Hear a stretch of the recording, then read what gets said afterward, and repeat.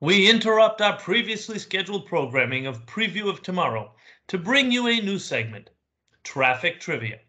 For 100 points, in pre-COVID times, how long was the longest daily commute taken in major US cities? Now, just kidding, but the actual answers are striking. For someone in Newark, New Jersey, the longest commute taken clocked in at 71 minutes. In New York City, a commute could go up to 82 minutes. And finally, for folks in Palmdale, California, some of their commutes, considered some of the worst in the nation, were facing up to 85-minute commutes. One of the most frustrating parts of commuting are traffic lights. How many times have you waited at a red light while no cars drove through the green light on the other side? Hello, my name is Mike Lake, and in this preview, I will be talking with Scott Murdoch, CEO and founder of TrafficGenius, a solution that synchronizes traffic in an unsynchronized world. Innovation, resiliency, discovery. Join Mike Lake, President and CEO of Leading Cities, as we explore the technologies shaping the possibilities of our future with a preview of tomorrow. Hello and welcome, Scott. Thank you so much for joining us for this episode of Preview of Tomorrow. Of course, I do want to welcome and thank all of our listeners and viewers for joining us for yet another episode. Today, it's my pleasure to introduce you to Scott Murdoch. He is the CEO and founder of TrafficGenius. This is a company that uses machine learning to optimize the timing of traffic signals along the path of greatest volume in our cities. So now, Scott, before we get into the issue of traffic, something I think we're all familiar with, probably too familiar with, before we start talking about TrafficGenius, tell us a little bit about yourself. Sure. First of all, Michael, thank you for having me here today. It's a pleasure to have everybody listen to me and learn more about TrafficGenius. So I'm a PhD in economics. I have been a data scientist in my professional career for about 10 years, the last 7 or so in healthcare. And I really focus on using machine learning to help the greater good. That's one of the reasons why I've been in healthcare for a while is, I feel like the algorithms are really put to work to, it doesn't even have to be battling cancer or anything, which is amazing. But even, helping people get to the doctor faster, get the results quicker to the doctor, anything like that. And I'm in the Boston area, and I have 2 little girls. So, clearly, as I alluded to already, traffic is something at least any city dweller or worker or visitor has experienced. The funny thing about roads and streets is that the wider we build them, the more cars, the more traffic we seem to have. So there has to be a better way of easing this congestion and just improving that flow. But before we get into that, in your words, tell us a little bit about how big is this problem really? It's a huge problem. I'm going to paraphrase the statistics, but, in the top 5 cities, I believe they waste near 70 minutes commuting total each day, and that's the average, right? So you think about that, there's billions lost in productivity each year. You have the greenhouse emissions, which obviously, as we get more into electric cars, that goes away, but still there's a lot of fossil fueled cars on the road, and the time that they pollute the most is when they're idled, either parked or in a stoplight, something like that. And lastly, until we get to the point of self-driving cars, which I personally believe 100% adoption will be a while, people waste time. right? Their time is valuable, and not necessarily in terms of work, just, spending time with family. Would you rather spend an hour commuting from the suburb to the city in work each day, or spending an extra 15 minutes by yourself getting coffee at Starbucks before work, or spending time with your kids? It's just sort of like an unproductive, general waste to people's time and in terms of productivity. And of course, there is a value to that productivity. I mean, I've seen in just the U.S. alone, it's estimated almost $90 billion a year in lost productivity. And so that's a big price tag.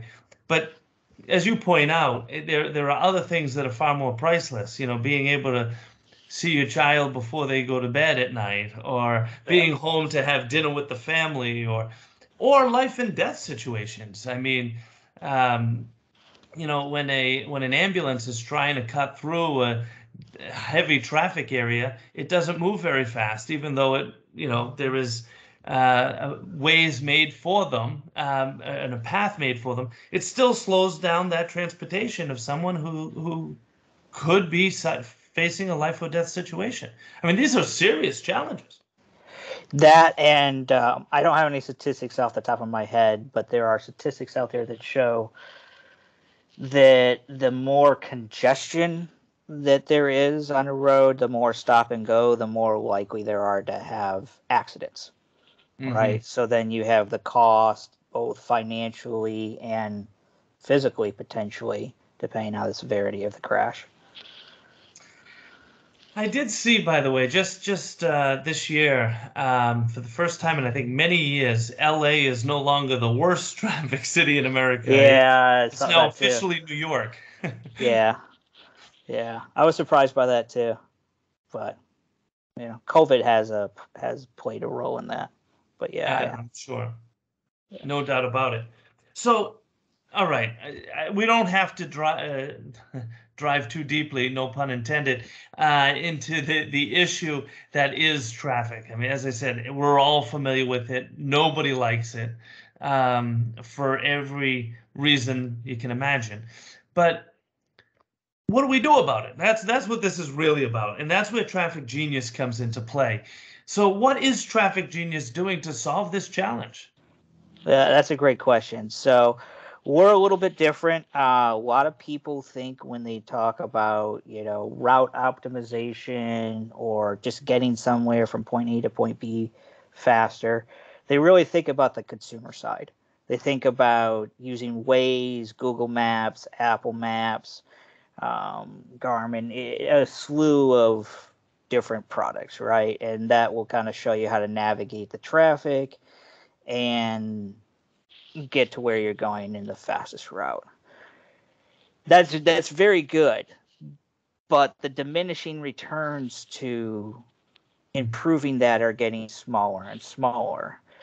What is really behind is the infrastructure piece, and that's where the city comes in. And it's not surprising. A lot of cities are trying, but a lot of cities I would consider behind the times when it comes to technology, especially when it comes to traffic infrastructure. There's cities in California, like Pasadena, California, that are doing lots of innovative stuff. But then you have, cities like Chicago that I'm pretty sure a lot of their infrastructure is left from the 80s. And that's more of the typical in the U.S. than the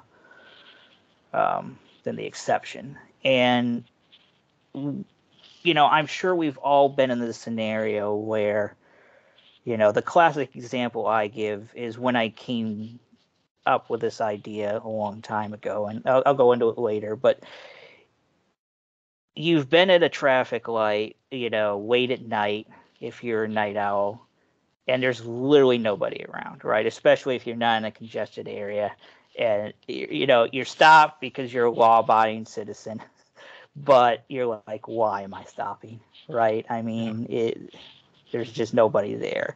And then you translate that into the day where there's a lot of people and traffic, and you can still see the inefficiencies. There will be a large highway where, roughly 70% of the traffic is flowing, and then the the cross street, 30% is flowing, but they seem to have equal times to maneuver in the light. And it's just an inefficiency. And that's where TrafficGenius comes into play. We use machine learning to work with the cities to understand the traffic volume, not just at the light. There's been a couple of companies out there that do it at the light. The problem with that is traffic is a very dynamic flow, right? It doesn't just happen at one light. Once again, everybody's been in that situation where you finally get through the one light only to get stuck at the next one, right? I knew that's what you were going to say. Yeah. Yeah, well, I mean, everybody, I live in Boston now, but I used to live in Chicago for a long time, and there's a lot of intersections that are famous for that. Yeah. You're like, oh. And when you first see it, it's really disappointing. After a while, you just kind of know that it's like the status quo. But that's something that, if you synchronize the lights so that like when that one's done, the next one turns green, you don't get that backup that comes into like the middle of the intersection and blocking both ways, right? And so that's really where TrafficGenius comes into play. So tell me a little bit more about how this actually gets deployed, and then I want to talk a little bit about the user experience. But first of all, how does it actually come to operate in a community? Yeah, so traffic lighting is a very sensitive thing in most countries. It's considered sort of like a national security thing. So we can operate in a few different ways. We're working with a few different areas for pilot, and the way those are going to work is we're going to start with them giving us historical data and us optimizing based off of that historical data, where we think we can make systematic improvements during rush hour and off rush hour and improve the timing that way. And the way that would work is we would give the light timing to the city, they would plug it into their system.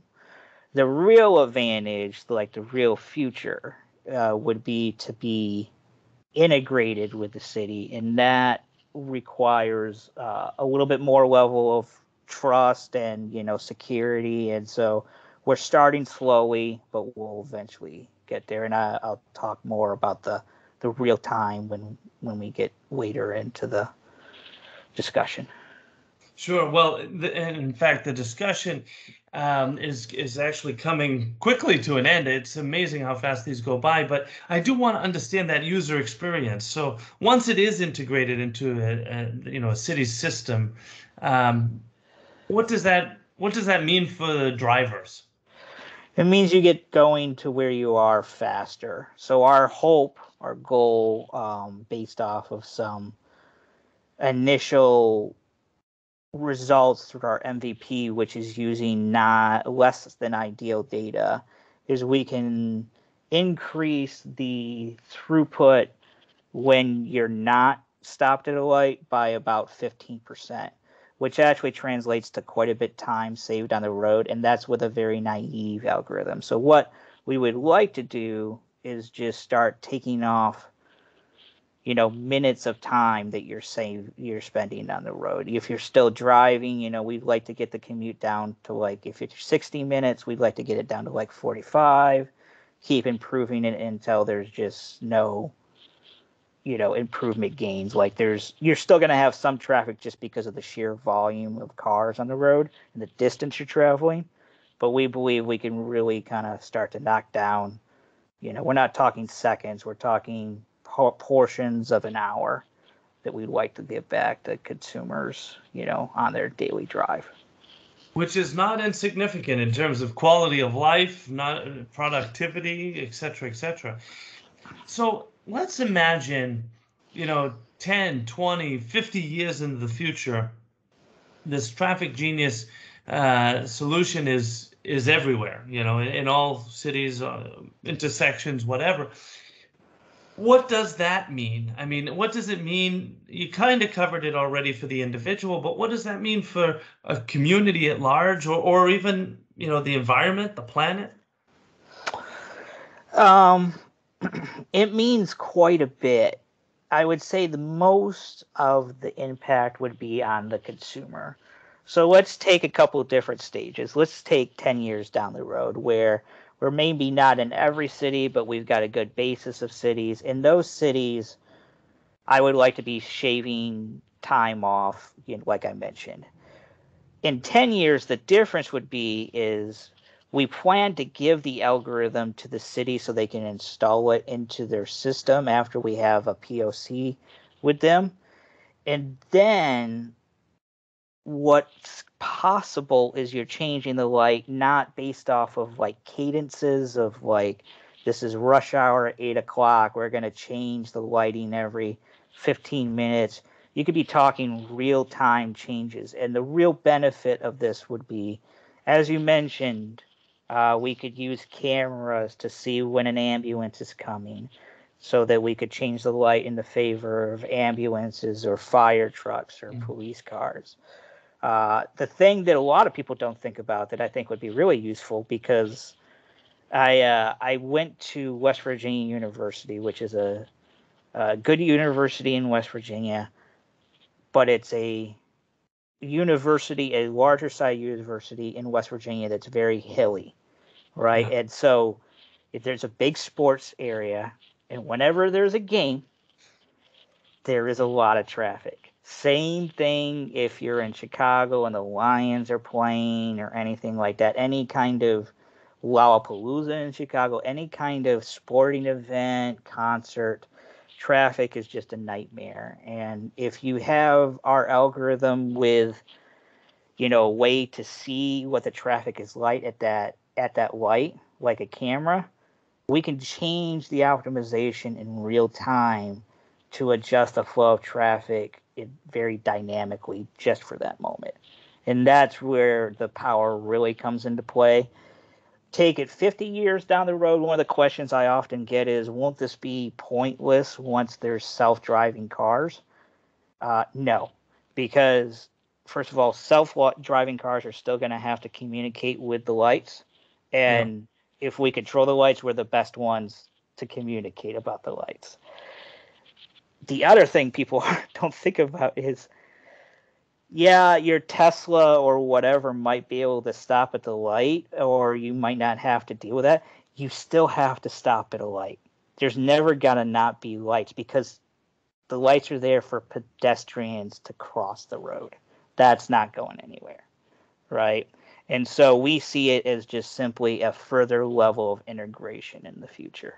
And that's why we think it's a very powerful idea. It's not a niche.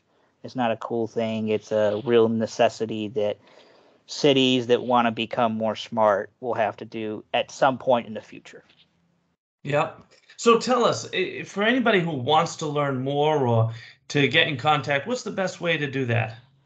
So if you're watching, I have my contact information up there, but also you can go to TrafficGenius.co.com.